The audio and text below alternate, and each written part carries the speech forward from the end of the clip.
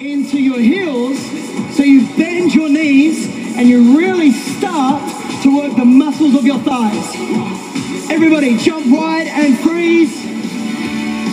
I get knocked down, do you? Maybe you haven't picked up your Les Mills Combat DVD for a while. Last one. Jump wide. Take it a little bit higher. Is that possible? Lean back and boom. We got one more. One more. Your best roundhouse. Ready? Go. Bend your back knee. Long lunge back. Hold on. Beautiful work. Swing. Swing. More. 15 seconds. Jelly legs. No. Toned legs. Alright. Feet together. From your chest. Knee comes up. Push out so you work your hamstrings. A little bit like you're cycling a bike.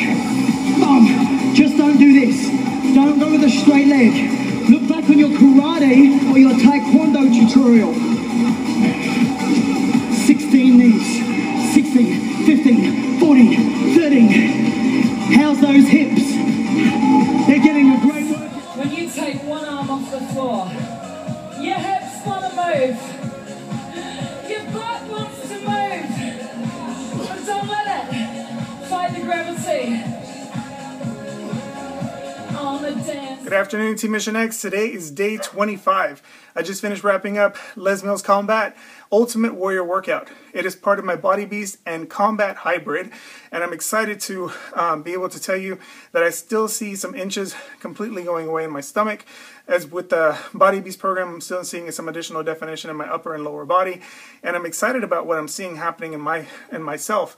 I hope you're continuing to press play. There's not a day that goes by that I don't feel like I should be here to try to encourage you, but you have to remember one thing. You have to have it within yourself in order for you to progressively move forward.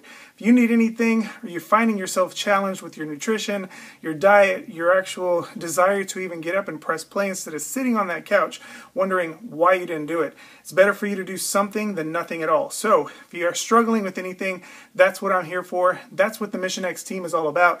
We have hundreds of people in that Mission X group that are here to continue to encourage you, to support you, and give you some ideas to actually modify some moves if that's what's happening in your actual program that you're struggling with. So if you have any questions, concerns, or comments, feel free to send me a message in Facebook chat or in the existing challenge group that you're in. I look forward to hearing back from you. I want to know about your struggles. I definitely want to know about your successes. And for the most part, have an amazing weekend with your friends, your families, and continue to press play. I know you have it in you. Thanks, guys.